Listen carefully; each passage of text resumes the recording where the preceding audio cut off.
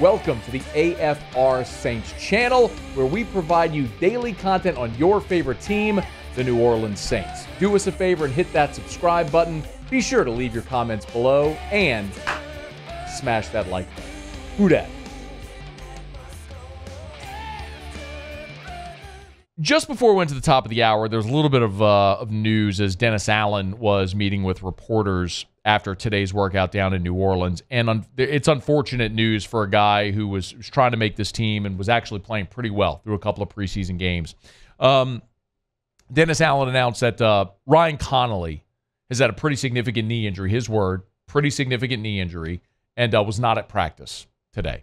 He also noted Darrell Williams left practice with a groin injury, and Brian Edwards has been waived. So some of Demario Davis, Andrus Peat, both participated, which is good, and they do expect Jimmy Graham back at practice on Wednesday. So some things that are progressing right there with the roster. But the Connolly injury is disappointing because it's at a position where you continue to kind of look around and say, okay, where is that depth going to factor in? Your starters are Demario Davis, Pete Werner. Great to see Demario Davis back at practice. Jalen Smith you signed, and he's that next guy. He's number 3.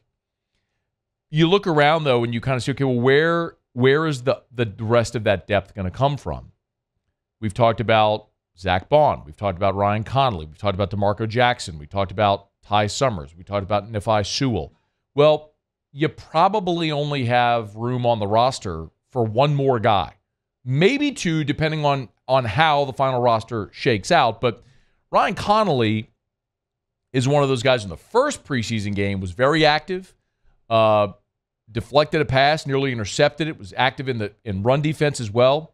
He's a 27-year-old. He's been in the NFL since 2019 when he was drafted in round 5, coming out of Wisconsin. We've seen him play for Minnesota. And he was drafted by the Giants in 2019, played for the Giants. In the last 3 years has been in Minnesota. He signed with the Saints this offseason. So Connolly was one of those guys who had been playing well and might have pushed to earn a roster spot, but with a significant knee injury, I think that's clearly unlikely at this point. So, what direction do you go now? And it kind of falls in line with something I wanted to talk about, because I got a text on the show text line from a gentleman named Michael M. I won't say his last name in case he doesn't want me to put it out there, but he asked, and I'll read the text for you directly. He said, Matt, why do you keep talking about the Saints preseason 53-man roster? The last 3 spots are people you'll rarely ever see play. Now, I think a lot of you know the answer to that, but something I've learned in this business over the years is none of us lives in a vacuum. None of us lives on an island. If somebody's thinking it, there are other people thinking it as well. And I admit, my hands in the air, like I am a preseason nerd in the sense, not that I'm sitting here like watching every team's preseason football games, but I do like to watch the preseason games and all the training camp practices to see who's going to win those roster spots. Like, we know who the roster locks are, and generally when you go into a camp, it's 3 to 6 spots that are up for grabs, depending on maybe how stable an organization is and how steady a roster is. But the reason it matters is because everybody on an NFL Sunday plays. Everybody. You're allowed a 53-man roster, and on game days, 48 of your 53 players are active. So that means you got 5 guys that are on the 53-man roster that are a healthy scratch. But you only have 48 guys dressed out on game day that are available to you. So every single person plays.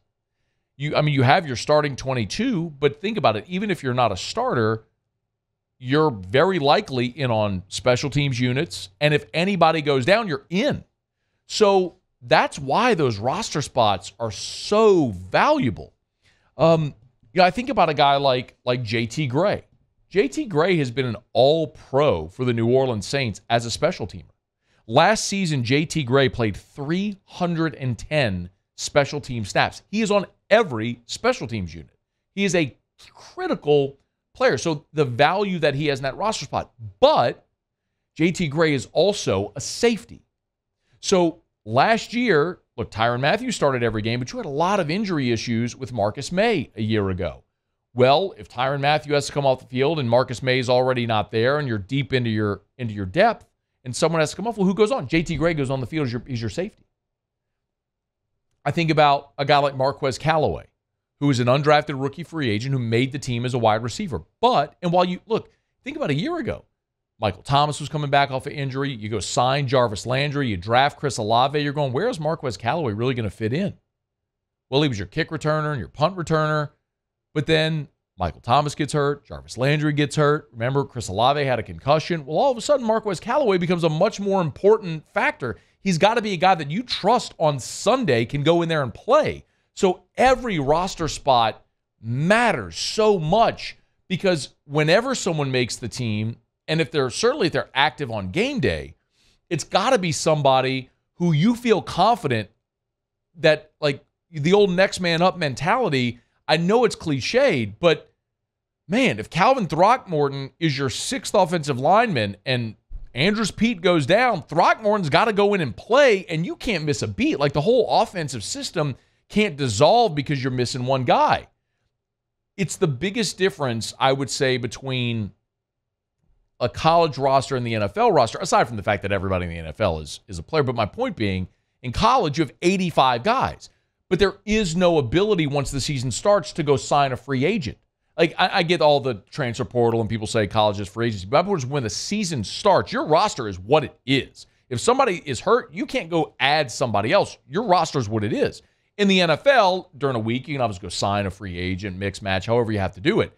But those 53 roster spots and the 48 that are active on game day are precious. Even like the backup quarterback generally is your holder. So, yeah, I mean, every single spot matters. It's why there's so much attention focused. So the reason that this year for New Orleans in particular is even more interesting is because typically you don't keep a third quarterback.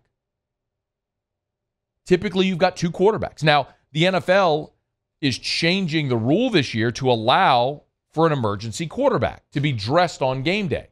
The problem, though, is they still have to be on the 53-man roster. So they can dress on game day if you have a third quarterback, an emergency quarterback, and they don't count toward your game day actives. So essentially you can have a 49th dressed player, but they can only play if your first two quarterbacks are unable to play. It's essentially because of what happened in the NFC Championship game with San Francisco. Brock Purdy got hurt. Their first two quarterbacks get hurt, and all of a sudden you're playing a running back or a receiver at quarterback in the NFC Championship game. So that's why they did it. But the point is to have that emergency quarterback, that he's still got to be on the 53. So you're keeping a third quarterback on the 53-man roster, which means that's one fewer roster spot for a position player you would normally keep.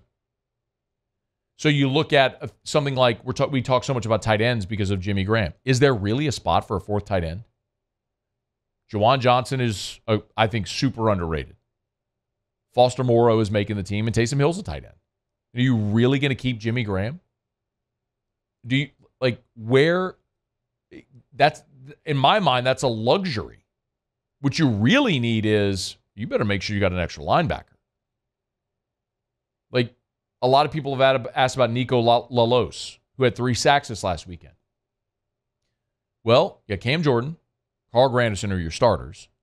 You got Peyton Turner, who's making the team, and Isaiah Foskey, who's a second-round pick, who's making the team. Can you keep a 5th defensive end on a team where you're already going to keep a third quarterback? Because you're not going to make Jake Haener available to be signed from the practice squad to somebody else's active roster where they do have a roster spot that they could, assign for a third quarterback.